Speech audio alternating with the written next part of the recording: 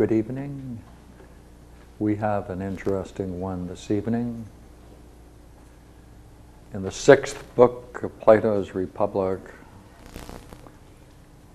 he describes what he calls the perfect model of the good. It's a model.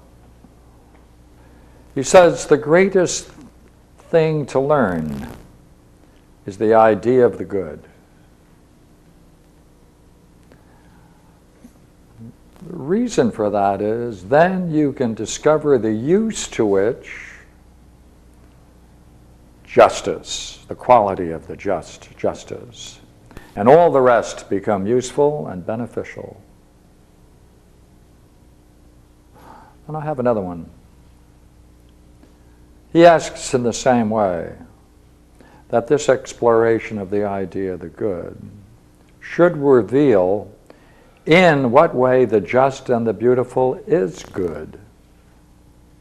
Now, I took a little liberty here in the translation. Very often translators call this just things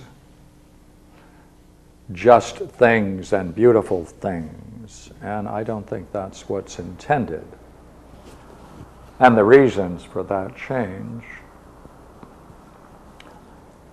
is because of a very interesting grammatical point, which is the Greek has it in the neuter plural, and it's only things when an article is with it. There's no article with it. The Rouse translation ignores it, and he makes a footnote in that respect, and wants to read it as just things. Now, so what's at issue? What's at issue? Well, this is the issue, you see. If there are just things, then there's a whole class of things which you might call just. That could be customs, laws. They can be a class of just things. But if he's talking about the quality of justice,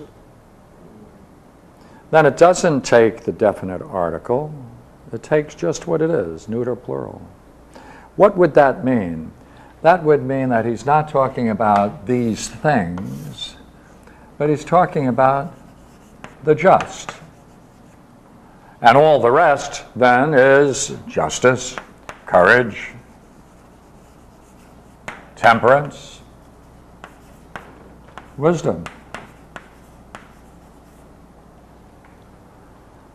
That's the class of things that have qualities akin to the just quality and all the rest.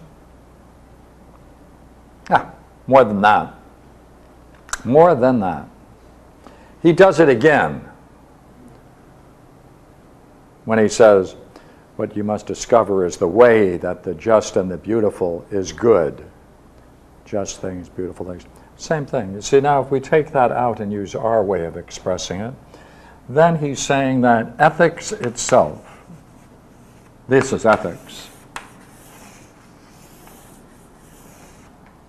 It's not very useful for man unless you understand this curious thing that he calls the model of the good. It's a perfect model. And the beautiful. That would in fact be the idea of the good itself. It's not merely experiencing the idea of the good as beautiful, but to learn, the greatest thing is to learn, is this so that you can then use it. If you use it, then it becomes beneficial. Right? Then it can have a goal, it can be good, you can use it to something. Or to put it into modern language. It runs through the whole Republic. It's not sufficient to be good or to be ethical. Because if you lead a perfectly good life in the sense of pure ethics, then in the myth of you have then escaped. You have escaped a great deal of suffering. You've just decided to live in such a way as to remain good, not achieving anything necessarily, but to avoid all evil, and therefore to be ethical in that sense. But that doesn't mean that one has learned anything through suffering and through mistakes. It means you chose to live an ethical life for its own goodness. Now, what's interesting about that idea is that for Plato, the people that lead a good life, goodness, untouched by suffering and evil, these are the people who come back, are reincarnated, and they're the people who become the tyrants. They become the tyrants. That's the source of tyranny. And to understand that, of course, is the whole republic. That's the goal of the republic, to understand how just people emerge and how unjust people emerge. The unjust person, to be a tyrant, he must have great abilities, memory, right? Rhetoric, courage, has to keep us cool at certain times. He has to then give the appearance of being just and wise in everything he does, to be most skillful as a tyrant. And therefore he has a kinship with these things, but there's only one thing he lacks. And that is the kind of understanding that must follow from mastering this perfect model of the good. That is to say, they can't use the natural endowments they have from a prior existence. Since they can't use it, then they are captured by the mob, and mob ethics reigns in their soul, and they become the tyrants. That'd be worthwhile exploring in depth sometime. But I would like to talk about it in another way. What happens to this whole exploration of Plato? It presupposes reincarnation. Without the idea of reincarnation, there's no Plato. Let's see if I can hopefully make that clear. There is so much to master. There's so much to learn philosophically that for Plato, you're very fortunate if you live in some small town away from big metropolises. If you had an early sickness that keeps you out of the influence of the many, or if you're very fortunate, you join a small circle of people and do it together. The essential thing, however, is that you do not bring attention upon yourself, because the hostility of the many will turn against you. Therefore, with such a difficulty, even engaging in this curious thing called philosophy, Plato reflects on this issue of reincarnation. His myths are full of it. But in the Republic, there's a place in the Republic where the idea of reincarnation takes on a splendid form. I call it the golden thread through many reincarnations, and it deals with the perfect model of the good. Let this line represent time, and each one of these a life, a death, reborn, etc. The thread that connects reincarnations, what makes reincarnations meaningful for Plato, the thread, the golden thread through reincarnations. Socrates describes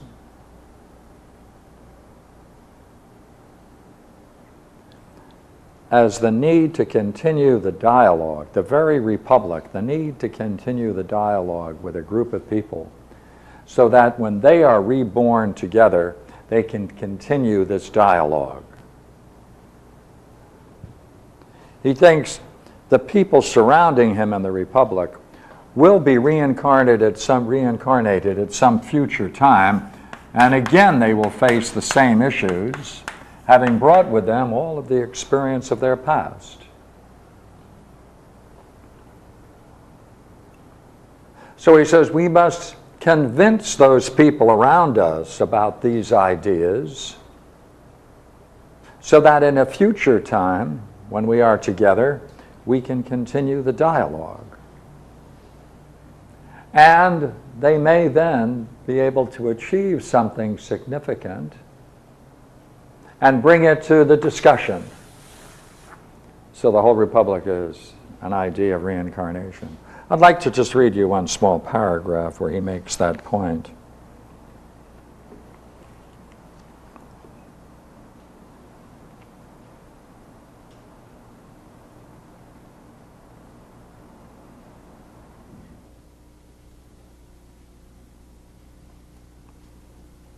It's at about the point where he's talking at 498. I'm in the lobe at page 61. You really seem to be very much in earnest, Socrates, he said. Yet I think most of your hearers are even more earnest in their opposition and will not be in the least convinced, beginning with Thrasymachus. Socrates says, do not try to breed a quarrel between me and Thrasymachus, who have just become friends and were not enemies before either. For we will spare no effort until we either convince him and the rest, or achieve something that will profit them when they come to that life in which they will be born again and meet with such discussions as these. So therefore, he thinks these discussions will go on, and we come together to pursue it and continue it, and that's the golden thread through many reincarnations. That is the dialogue. That's the thread. And among the kinds of talks you can have and explore, because by dialogue and the dialectic you come to try to understand and learn, among all the things that they're there to learn and to master, the highest, the greatest, is the idea of the good. For that's the greatest thing to learn, is the idea of the good, the use of which makes the just quality and all the rest become useful and beneficial. So it can make ethics useful, it can make enlightenment experiences useful. That's his challenge, that's what he's doing. I put the question mark here, it doesn't need it. Right? So we want to explore in what way the just and the beautiful is good, because unless that's discovered, he says to understand everything else is insignificant if you don't understand in what way the just and the beautiful is good. That's the central point. Well, how does he pursue it? That's what we take a look at. Let's take a look at it. Now, first of all, it's a model.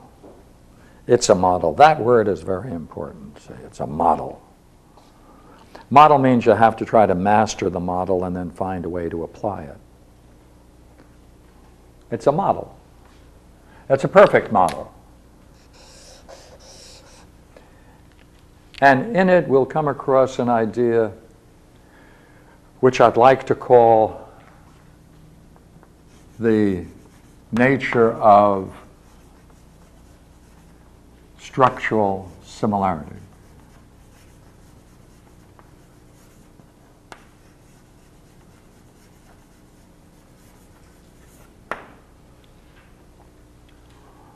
Now that's the essential point, and again in many dialogues, I've given it this name. What that means is between two things that are significant, they are designed in such a way that the structure that lies in each is similar to one another. Right? That's what it means. The terms can vary.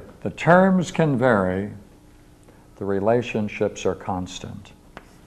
Terms vary between each. but the relations between them are constant.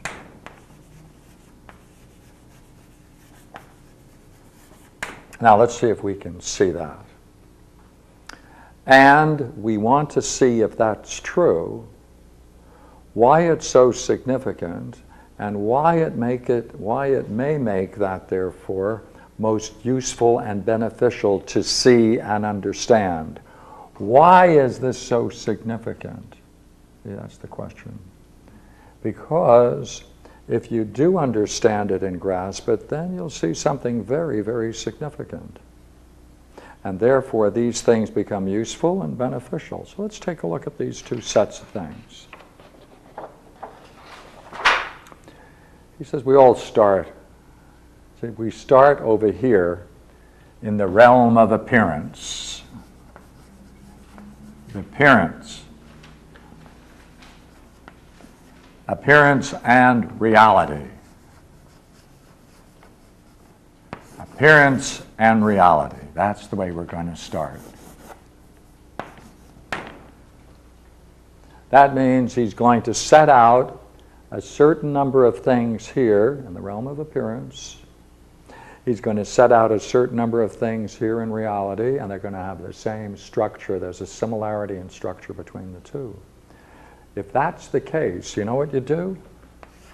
Whenever you're approaching a study where you have things that are structurally similar, pick carefully. Pick the one that's familiar to you. Pick this, master this, master the appearance, master the similar, and apply it to the complex. That is to say, proceed from the known, more familiar, known and familiar,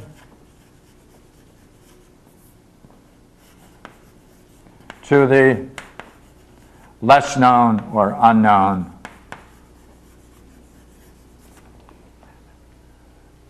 Practice with appearance, work with appearance, master appearance.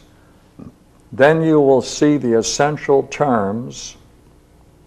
They're the relations. See, they are the relations. Then all you need to do is to take the relationships in the world of appearance, let the terms drop out, put it into the way in which you're going to talk about reality, and it will fit.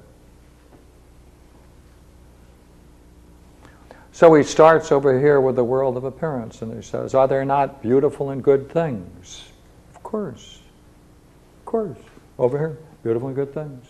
He says, by the way, when you call them beautiful and good things, don't we assume, if we call them beautiful and good, there's some idea that they all share, exhibit? Oh yeah, some single ideal? Because if I say those are good things and those are beautiful things, then there must be some ideal I have about beauty which I can see in all of those things, and so too good. He says, therefore, you know what?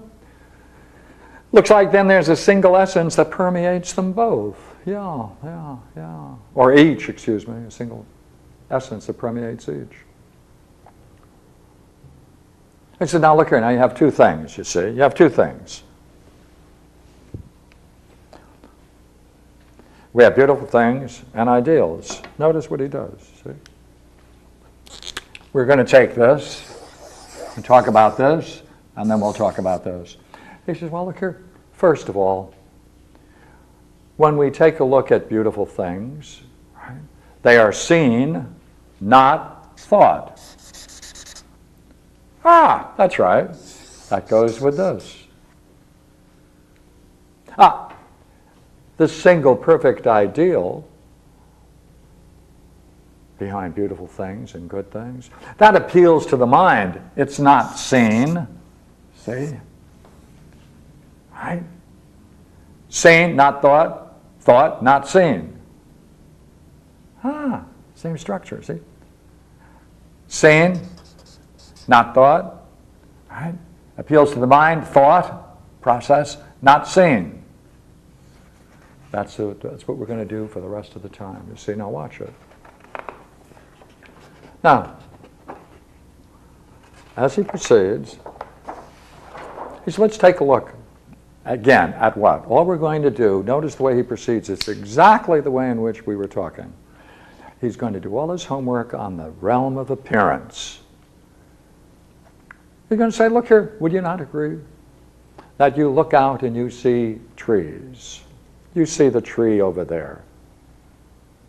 There's color in the tree. There's sight in the eye. In order to see it, you need a third thing, an essential thing, and that's light, without which you couldn't therefore see the green of the tree. That's all he needs. See, that's a model. That's the beginning of a model. And now he's going to focus on sight and the power of being seen, because light gives the power of being seen. He says, you know, there's a very precious bond between sight and because it has a power of being seen. There's a very interesting bond here. Very interesting bond. Later, we're going to put something else here and something else here. We're working out the relations just in the realm of appearance. So now he reflects and he says, you know, sight, that's not the sun, nor is sight in the eye. But both, right? Sight is the most sun-like. Why does he say that? He says sight goes out to meet its object. Right? There's a flow. It goes out and strikes the object. Right? We would say today that what happens is that the object itself radiates light waves. Somewhere along, whether it's in the eye or some distance, it doesn't matter, there's a linkage. One affects the other. Either you put it in the eye or not. For the Greeks, the idea is that the sight itself, seeing, is an inundation, a flow until it reaches the object. And then it comes in contact not with the object, but the color of the object. You see, you know what? Very similar to the sun. The sun, there's an inundation. Light proceeds, flows. There's a wave-like property to the light moving from the sun, very much like sight, you see. So he has a parallel property, same kind of relation between them. He said the sun is not sight. Sun's not sight. But it's the cause of sight. Because without light, you couldn't see, therefore it's the cause of sight. Or we would say the condition for sight. And what's interesting, though, is that sight can also, right? Sight is seen, right? You can see, it can be seen by sight itself. That is to say, you can turn about and also by sight see the sun. Oh, that's a very splendid thing. He said, that's a very splendid thing. Now we have everything we need. All we're going to substitute is things of the mind. That's a perfect model of the good. Let's see how he does it.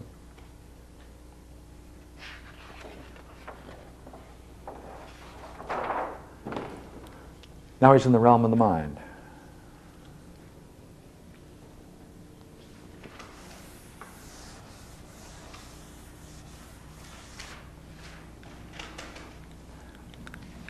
There is, we say, a divine splendor, a luminosity, a divine luminosity.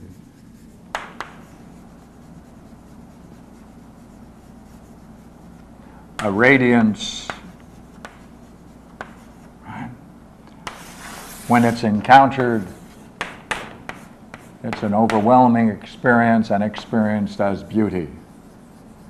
Wow, that is intensely beautiful. On reflection, you can discover certain things about it. This overwhelming, blissful experience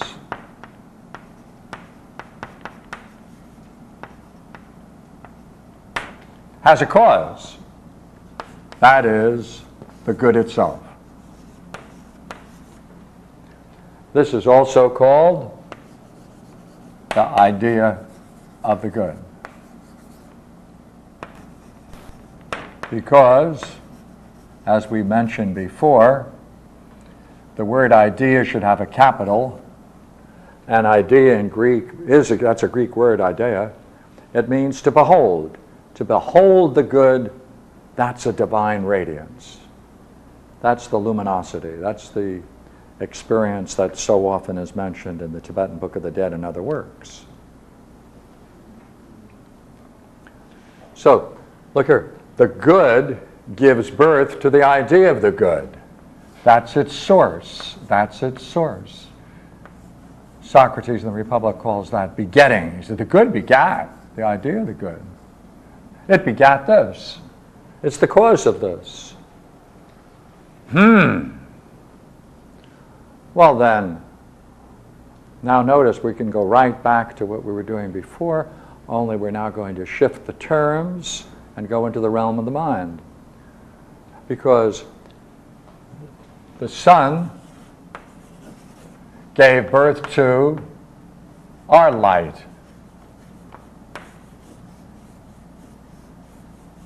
As the good gives birth to or begets this divine luminosity.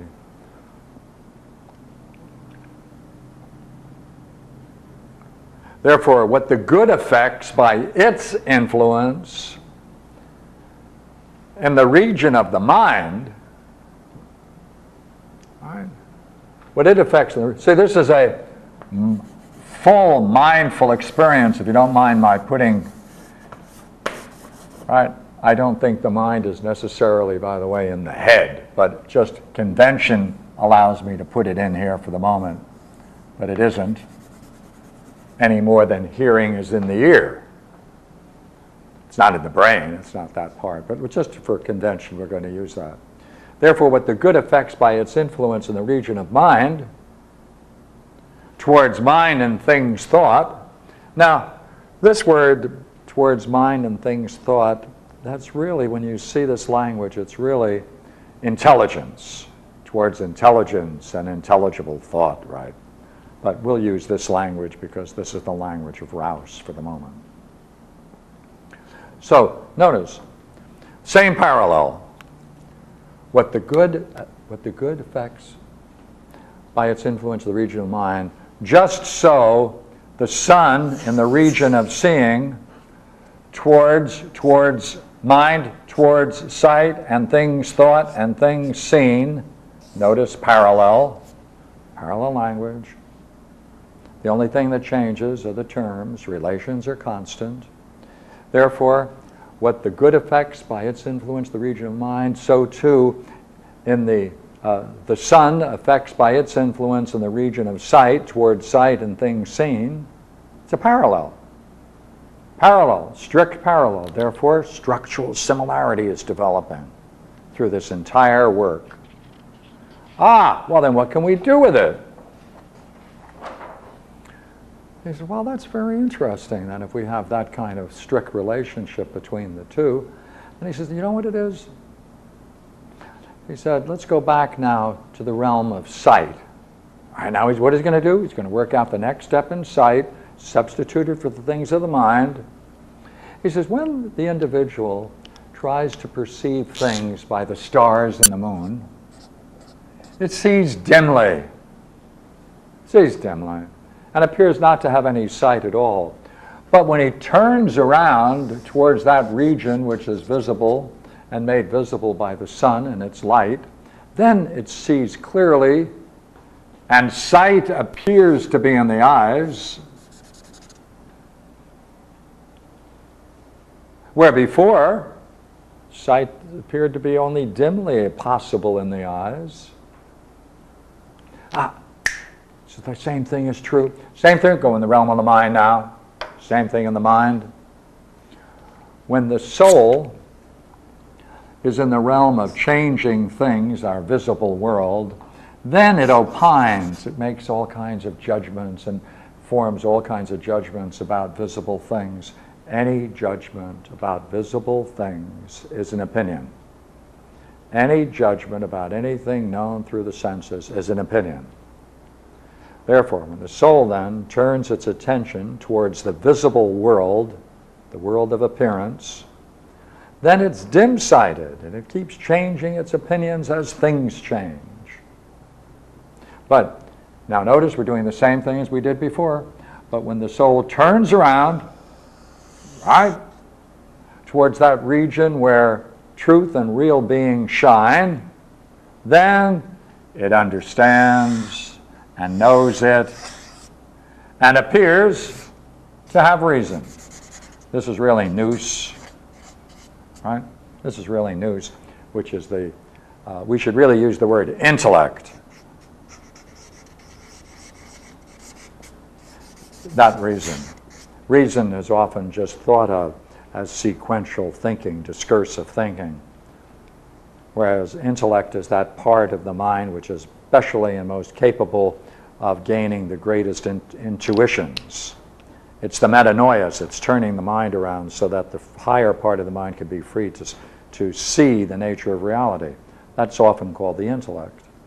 So notice we have the same thing, same structure, two realms, same relationships exist, terms vary. Now,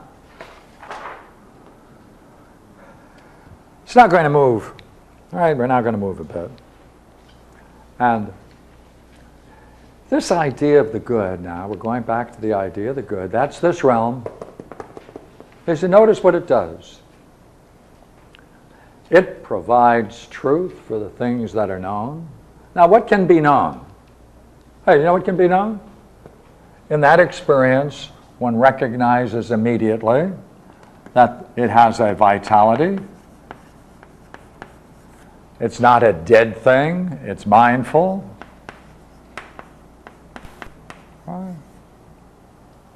And it's the very nature, everything else by contrast appears to be appearance, because this gives one the experience of a higher and greater reality. Therefore, this is what one encounters in that experience. One says, my God, it's not just blissful. I encountered mindfulness. That is, the person recognizes in that experience that their own being is not separable from being itself. They recognize that the liveliness that they encounter is no different than their own.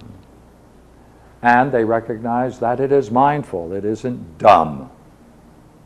Therefore, it shares all the principal qualities in that vision of what they themselves gain by that and share or are open to that very experience. Let me put it another way, right? They didn't know that they were part of reality. They didn't know that the mind that they possess is no different than mind itself. And therefore, in that experience, in that magnificently beautiful experience, they recognize that beauty is not different than, the highest beauty is not different than metaphysics. Because this is all metaphysics, because you recognize the nature of reality is something that is ultimately real, mindful, and vitality, and that's no different than your self, innermost self. That's the self. Wow, that's me. That's it. Wow, whoopee. Now,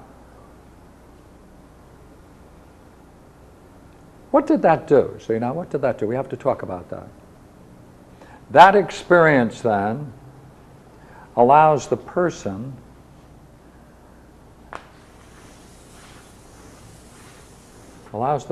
to say, by heavens, you know what?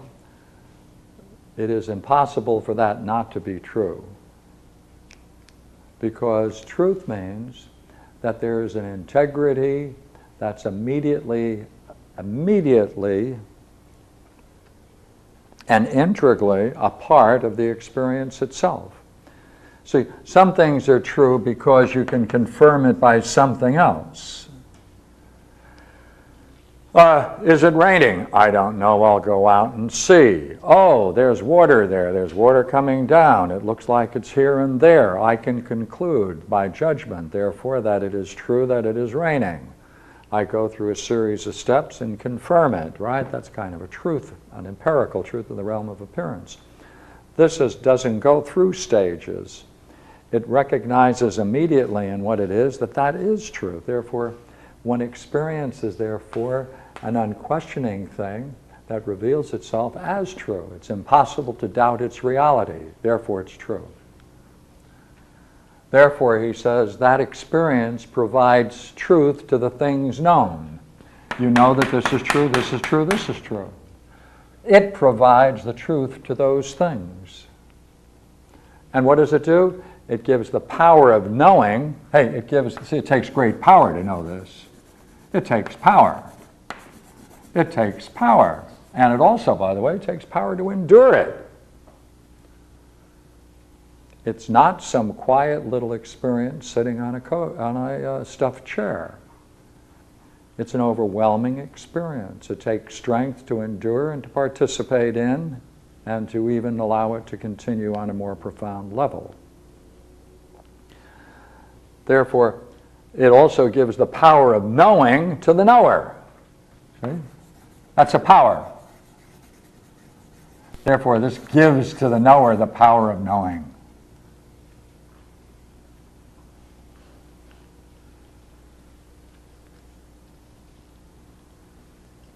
Now, you see, what can you do? You're making, see, this is recognition. Hey, that's mine. That's true. That's true. It's mine. Hey, you know, that's reality. That's being. Oh, that's being. That's intelligence. Wow, that's intelligence itself. That is to say, from this you can make certain judgments. You can make certain judgments. You can even make the most curious judgment of all. And that's in the 7th book of the Republic, where he's talking about the allegory of the cave and the upper world. When one finally experiences the nature of the sun in its own place, in itself and in its own place, one then reasons about it and concludes that this thing that was just experienced is also the cause of, in our world, the sun, and the cause of seasons, and the whole intelligible order in our world of appearance. So from this, then, understanding can proceed. It's the cause of understanding and truth. Now, look here. It's the cause of understanding and truth, then. Because you can reflect upon it, you can make certain conclusions about it. That's understanding. And it's the cause of understanding and truth. Now, both understanding and truth are both beautiful, but they're not the good. They're only good-like. They're only like the good. That's only like the good. As splendid as that is, that's not what it is. Why? He says, because there's something more beautiful, yet there's something more beautiful than this. Far more. For the eternal nature of the good has a higher value than all that we've said. That's what he says. The eternal nature of the good is far beyond that. And what he says is in both dignity and power. Now he goes back. All we're going to do now is talk about the other part of the world of appearance. And what are we going to do? Just pick up everything that he says and transfer it into the realm of the mind. He says, now let's go back to the sun. The sun gives us the power of being seen, doesn't it? Yeah. Not only that, it's the cause of their generation. Through the power of the sun, things are generated. They grow. There's a nurturing going on. And although it's not generation, it's the cause of it. Okay, what are we going to do? We're simply going to turn around and apply that to the realm of the mind. In the same way, therefore, it's the cause, right, in the realm of the mind. The good is the cause of the things being known. It's the cause of knowledge, and that knowledge exists. But it is not itself knowledge, but it's their cause. Therefore, it transcends far beyond it in both dignity and power.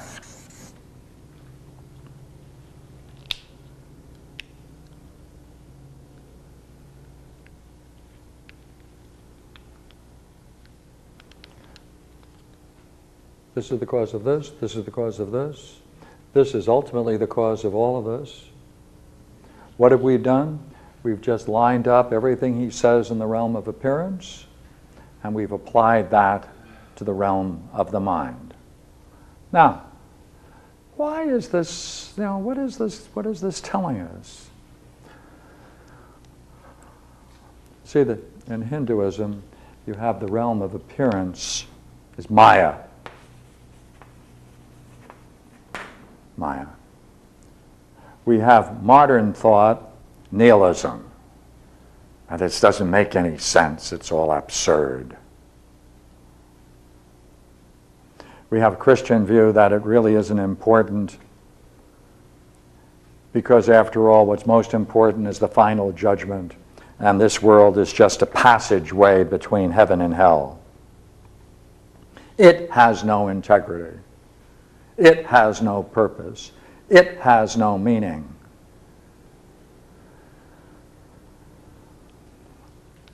If there is this structural similarity, then it says, and it's saying over and over again, that the nature of reality is itself meaningful by necessity, since it's the realm of the mind, right? Mind, knowledge, and truth. And if we can say there is a structural relationship between these, and if that's the way it's designed, then it has a hierarchy. This is higher than this. Reality is higher than that. It stands as model to copy. But that doesn't mean it's a copy and therefore merely illusion, or like in a mirror. Why? Because if you're in a system of structural similarity, that means the basic intelligibility that's present in reality is shared in the realm of appearance. Therefore, it's meaningful. Go a step further. Therefore, the way we started this is to start with the golden thread. This is the realm of great meaning for Plato. You keep coming back to it again and again to pick up all the loose threads of meaning in your existence. You keep coming back not to pay for your sins. You come back in order to put the threads of meaning together in a continuous dialogue over many, many reincarnations. Therefore, this is a school. Our world of appearance is a school. It's a learning experience. We're here to learn. Hey, therefore, you're going to pick up some things now, you're going to pick up some things later, you're going to bring them all together, you're going to grow through different periods of reincarnation, because once you start the game of philosophy, you're in it. He says this several times. In the Phaedrus, just to go a step further, he says, look here, in the next world, what you get is you get rewards and punishments, that's there. But you don't learn anything there. You only learn something here in this world for one reason. Here, learning changes you. You are changed. You are changed. Learning changes, transforms the learner. There's something about learning something in the body you take with you. Something like, there are many things that if you learn, you just keep with you. You keep with you. Personal insights stay with you. They change you. You drop away ignorance. You drop away illusions. You continue with that.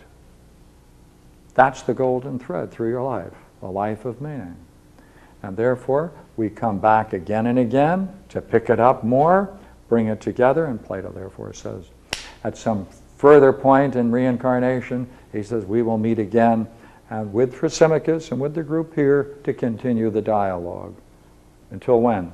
Until it's all known, all understood, and therefore can bring about, what can it bring about? Well, what you're bringing about then, if there is integrity here, then you can see in the world of appearance the nature of reality through its structural similarity. The world of appearance, then you can see, you can still recognize that in the world, yes, there is the sun shining in the heavens, but looking at the sun, you also know that simultaneously that fits a model. All of it fits a model. The whole thing is meaningful.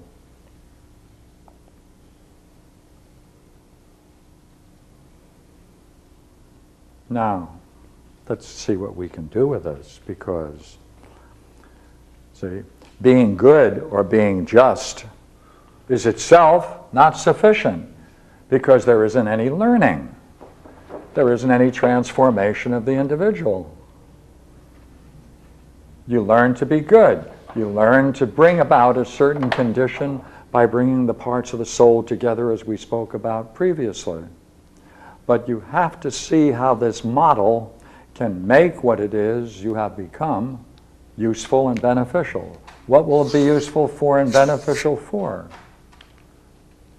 That you can bring yourself together in dialogue with others so that they too can see the nature of the good and the idea of the good unfold both in the realm of reality and the world of appearance. Therefore, you can say, I can see now that there's integrity in both. Reality, obviously, and appearance.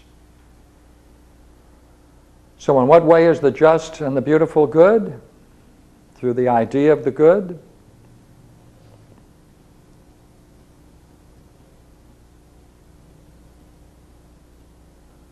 As its offspring. As something then that brings order and rationality into our world of appearances, and therefore we stand as a mean between the two. This is where man is, you see. Man is not in the world of appearances. It's a mistake to think we're in the world. In one sense, obviously, in another sense, of course, we are in this world. But we are the mean. We can turn our attention here and forget this, but we can also recognize its value, and therefore we can now experience the one and the other. And we can see that we're living in one kind of a universe in which the nature of reality and the world of appearances share the same structural similarity. That's what Plato calls in the Timaeus, the cosmos is created, right, in such a way that the very account of it is a likely story. See, the Greeks want this.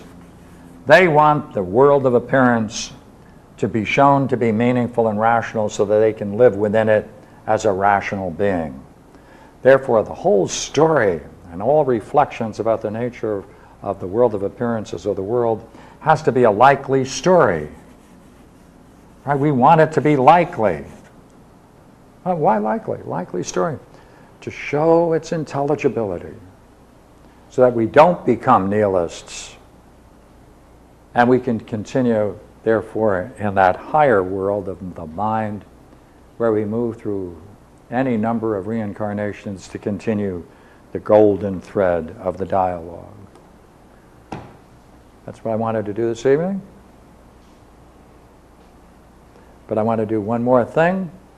There's a certain part here I wanted to make sure I covered.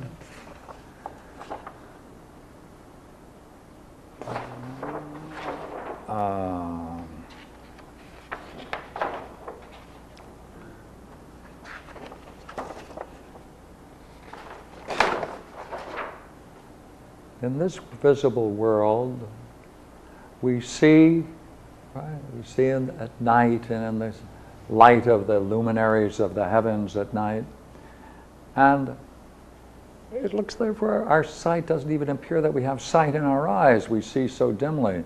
But if we turn around and experience the world of the day, the same world, now we see clearly, and sight appears to be in the eyes. Appears to be in the eyes. Because what did sight bring? Sight is a necessary bond with light. They go together. Remember that bond, that precious bond between the two? Now in the realm of the mind, when you turn to truth and real being, which is what we talked about a moment ago, then you understand and you know it and you appear to have nous. Why appear? Let me just read a short section here in Plato, which is, I think, one of the most very important section in the Republic.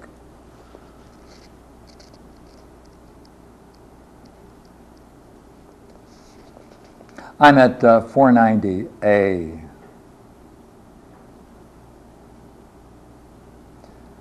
Then will it not be our reasonable defense that the real lover of knowledge by his nature strives towards real being, and is not content to abide by this multitude of things which exist only in opinion?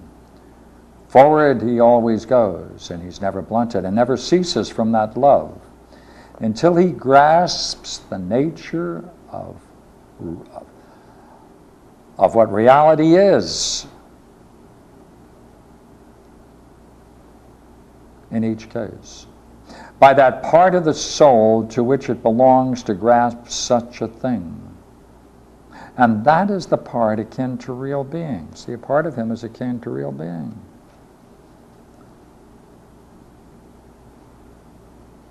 Then going into this and mingling with the real, he would beget mind and truth. And he knows, he would know and truly live and be nourished. All right, what does he do? He begets mind and truth.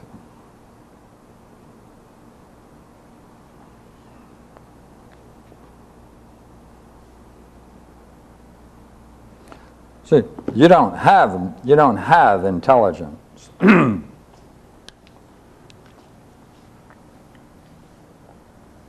don't have sight is a precious bond between the power of light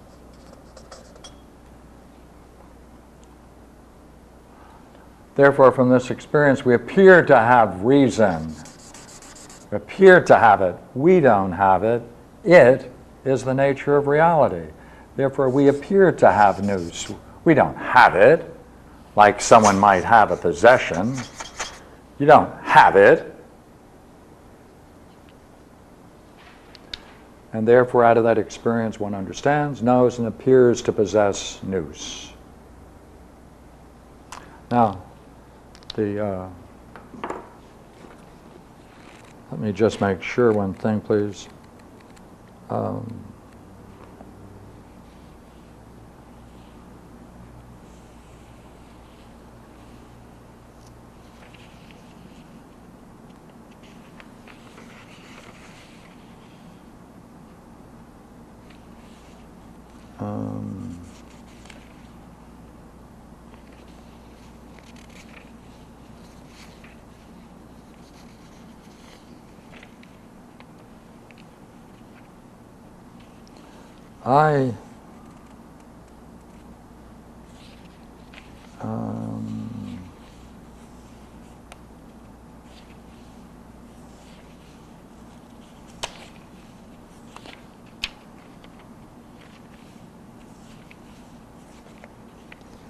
I want to get in the fourth book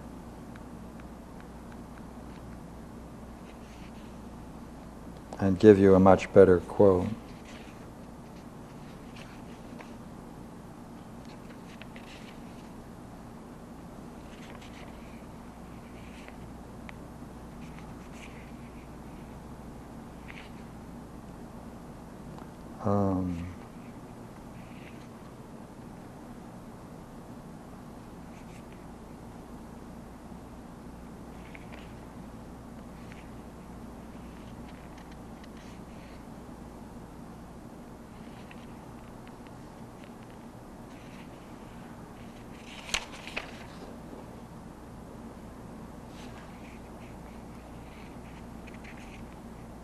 And it doesn't look like I'm going to be able to do it.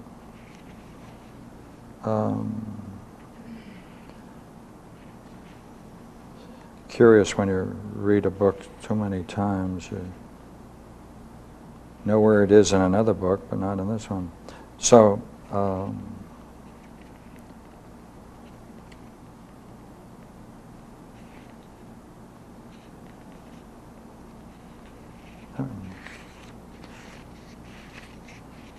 well, he has another quote that I was hoping to find. I didn't find it.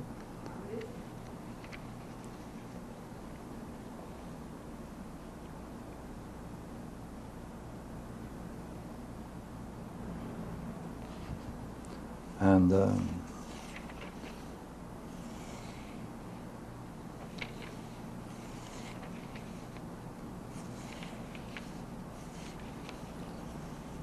Okay.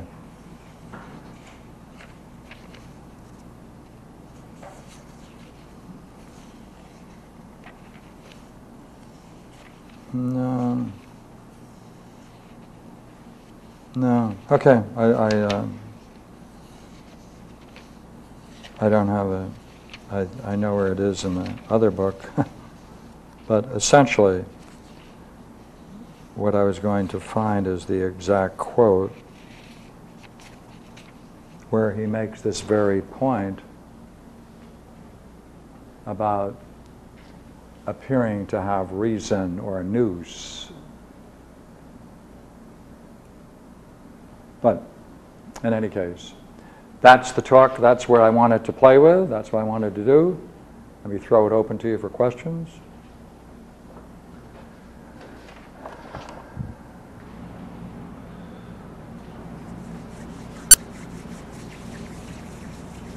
Good. Uh-oh. Yes. Is there a kind of simplistic overview that you could give to this whole thing, of everything you've just said? Is there a layman's way you could just roughly walk through it? And I'm not fully grasping it. The primary purpose of the perfect model of the good is that if one can master it and learn it, there is a consequence that is said to follow from it. And that is this very experience itself of beauty and the very development of justice in an individual, one can discover how it can be good. The use of which, after you master the idea of the good, it can then become useful and beneficial. That is to say, there are many people who experience this, and it doesn't do them, in one sense, any good. They may still have all kinds of difficulties in life. They may go through all kinds of scandals. It doesn't do them any good until they finally try to discover what is it about it that can be said to make it beneficial to the person who has it. That's a very, very important question. Very important.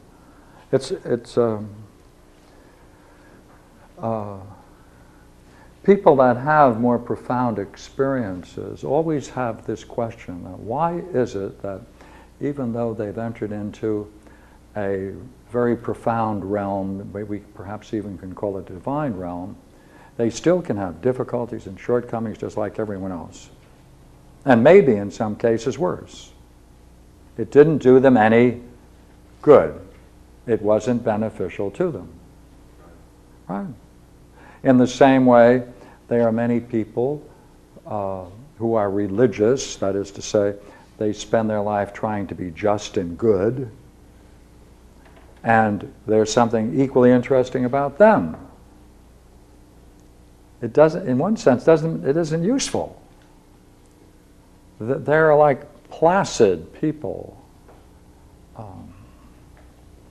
There's no depth. They have no depth. There are many religious people who are so much concerned with trying to be good and to stay good, they can't do anything with the goodness they've achieved, or the sense of justice, that just quality that they're able to capture. They're content with that. They stay with that. Plato is going the next step, and he's saying, you know what, I think there's a model worth knowing. It's called the perfect model of the good.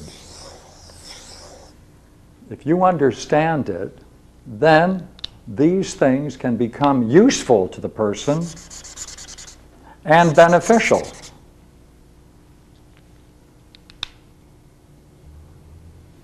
And what is it that's this perfect model of the good? The perfect model of the good is nothing other than a way of understanding what I call the structural similarity between the world of appearance and the nature of reality. That they both owe their existence to something higher, the good itself, and we are not in a war one against the other. There's no need to put down one in respect to the other. There's an integrity to the realm of appearance. We can appreciate it and grow in it. Let me put it in one other way.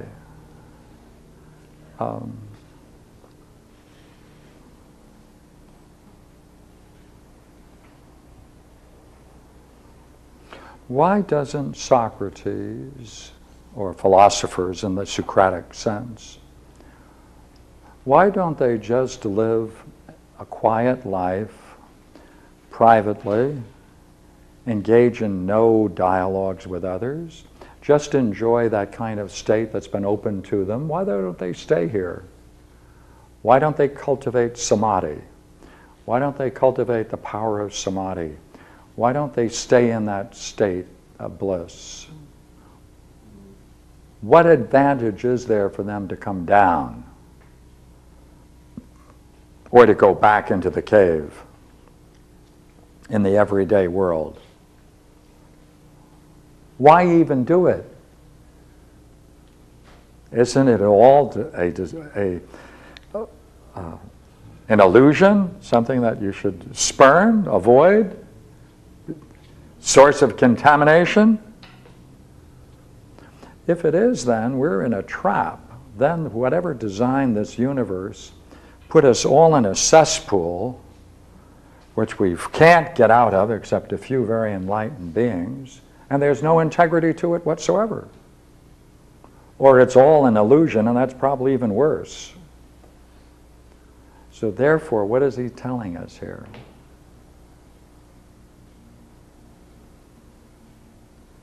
That there's one thing that's the cause of both, that in this realm there's a continuous reincarnation, a continual growth, nurturing, development going on. We come back to learn, and what we do come back to learn is that the nature of our reality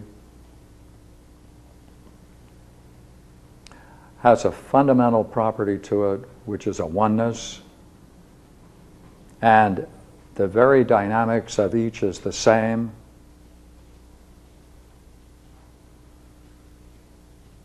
And because of that, you're born in a good universe.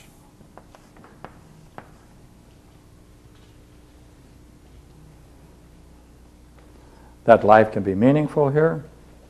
It's part of an ongoing process. And I would call it the nature of the everyday world is our school. School is meaningful so long as you finally reach something that's beneficial.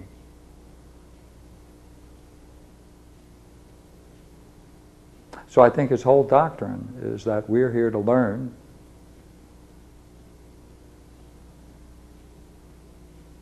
that where we are is good, mirrors the good, and we can bring along others with us. Is there purpose in that? Is there purpose in that? Yeah. For Plato? Talk more about it. Is there purpose in that? Is there purpose in that? Is there purpose in that? In what? Is there purpose in my existence to learn about the good? Is that purpose in and of itself? Purposeful? Is there a point? Is this going somewhere that is? Well, I'd like to get more of your question before I open my mouth, but... Am I moving from the bad to the good? Am I moving from ignorance to knowing, and in knowing becoming the transcendent one? And that is the purpose, that ultimately the transcendent one gets to know itself through me somehow? Or why the beginning of this whole eternal game, in a sense?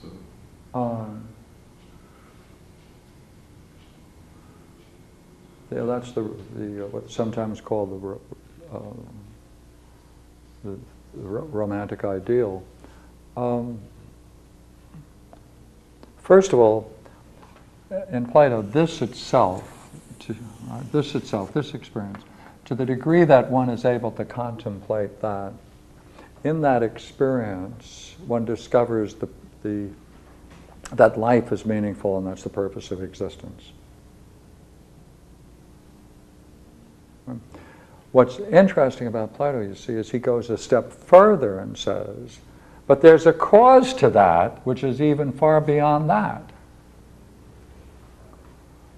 And that realm, which for Plato is only possible to enter through which is through the dialectic, then there isn't any you or God that's perceiving through either or both or simultaneously. All distinctions drop. All distinctions drop as you move from here to here. Here you can still make distinctions. As you move from here to here, a poet. Everybody can get involved in trying to discuss that. It's challenges. But to move from here to here, to the cause of it all, then that's the dia negativa, about which nothing can be said, in the sense that you're transcending language. Now, if you ask, how can we put in that one word, purpose? And I, in response to, was saying, I think you can talk about purpose here. Right? This is the meaningful, this is the sense in which when we're in the middle of that, in that state and recognizing that state, that's the meaning of life, just to recognize the very nature of oneself. Or the highest experience possible for man is to recognize the nature of the self, know thyself, that is to know, that is meaning. To discover the basis of meaning is to know oneself. But here we have a higher one, don't we? So we're going to a higher one here, the good itself.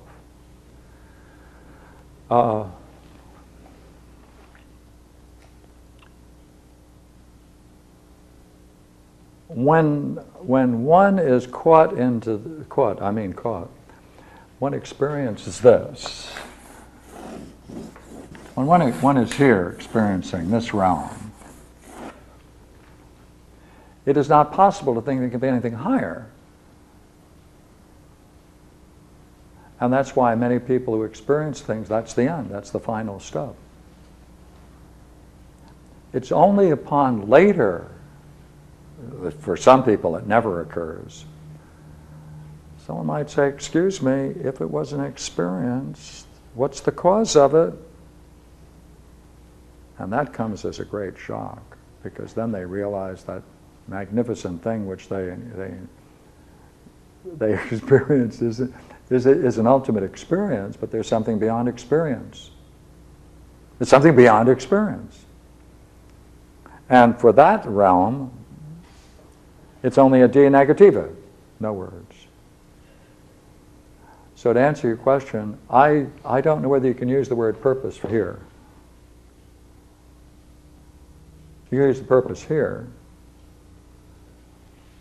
And of course, you know, that's one of the great questions of all times, you know.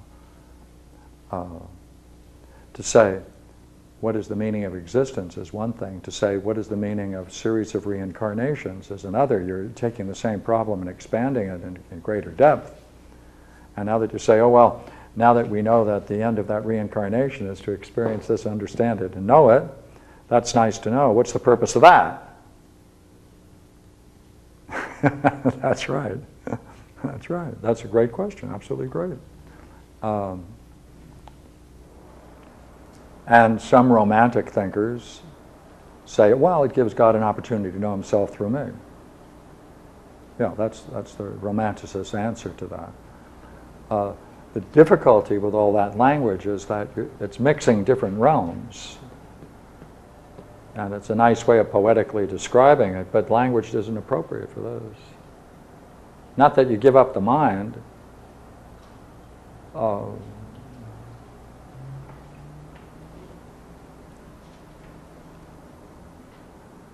I don't know, on a clear day you can see forever.